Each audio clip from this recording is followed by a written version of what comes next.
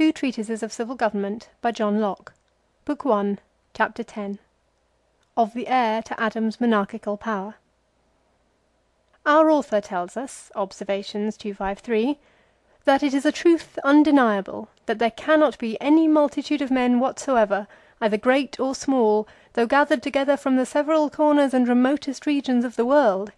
but that in the same multitude considered by itself, there is one man amongst them that in nature hath a right to be king of all the rest, as being the next heir to Adam, and all the other subjects to him.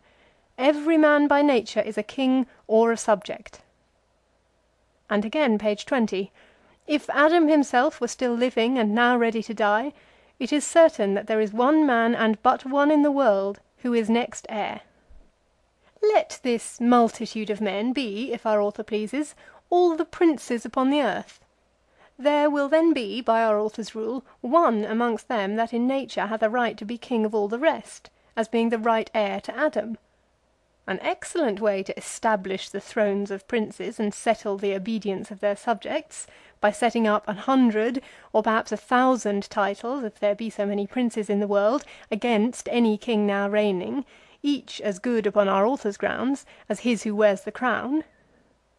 If this right of heir carry any weight with it, if it be the ordinance of God, as our author seems to tell us, Observations 244,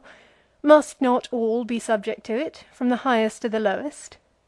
Can those who wear the names of princes, without having the right of being heirs to Adam, demand obedience from their subjects by this title, and not be bound to pay it by the same law? Either governments in the world are not to be claimed and held by this title of Adam's heir, and then the starting of it is to no purpose, the being or not being Adam's heir signifies nothing as to the title of dominion,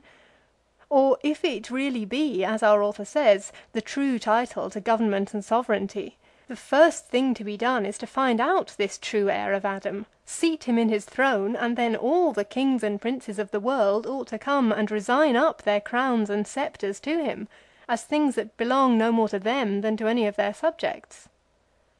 For either this right in nature of Adam's heir to be king over all the race of men, for altogether they make one multitude, is a right not necessary to the making of a lawful king, and so there may be lawful kings without it, and then kings' titles and power depend not on it, or else all the kings in the world but one are not lawful kings, and so have no right to obedience.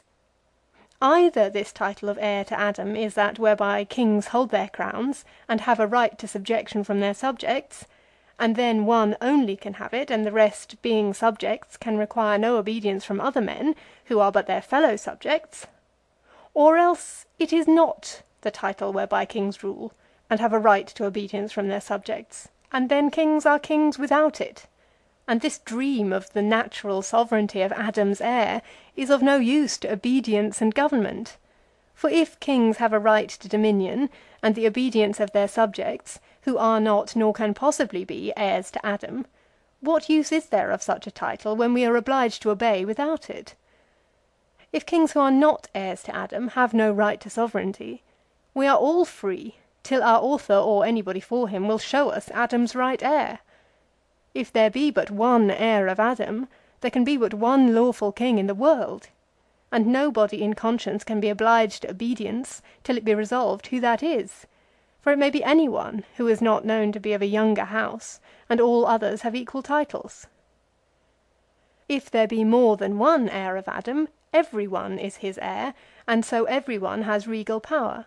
For if two sons can be heirs together, then all the sons are equally heirs, and so all are heirs, being all sons or sons' sons of Adam. Betwixt these two the right of heir cannot stand, for by it either but one only man or all men are kings. Take which you please, it dissolves the bonds of government and obedience, since if all men are heirs they can owe obedience to nobody; if only one, nobody can be obliged to pay obedience to him till he be known and his title made out. End of chapter 10.